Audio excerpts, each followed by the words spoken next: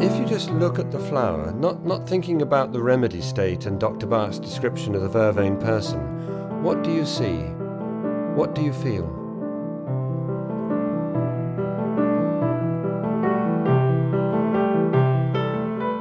It's the remedy for stress and strain, where there's great overactivity, whether in the mind or in the body. It's pushing oneself beyond one's strength, although the desire of Vervain is one who always likes to work. It's a workaholic, and the general trend is to push, push, push, push, push. There's this to be done, there's that to be done.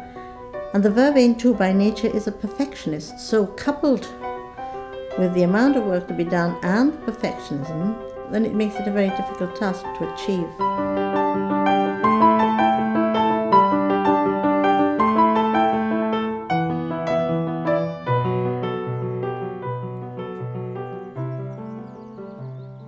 Vervain's a very tough plant. It's got a ribbed stem, many stems, and they're thin and almost like whipcord. They're very taut and tense in their direction. They're inclined to suffer with tension, probably an inability to sleep because of this overactivity of the mind. As the stem grows upwards, there are side shoots that come off in pairs, left and right.